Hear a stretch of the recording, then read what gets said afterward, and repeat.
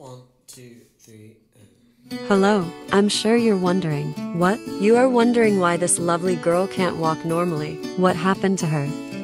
Call her Evie. Evie wasn't born with those legs. The girl was 4.5 months old and became disabled after a traffic accident. We don't know what she faced in the past, but it's definitely devastating.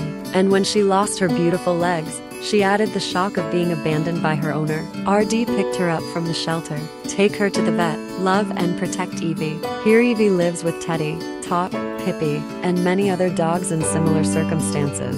So she becomes more optimistic, happy, and confident every day. Neurologists think Evie's condition may improve with acupuncture and physical therapy by swimming, exercising with machines. She may not be able to run, but she is no longer concerned about normal mobility, and we are accompanying her. Expect miracles with Evie and with us.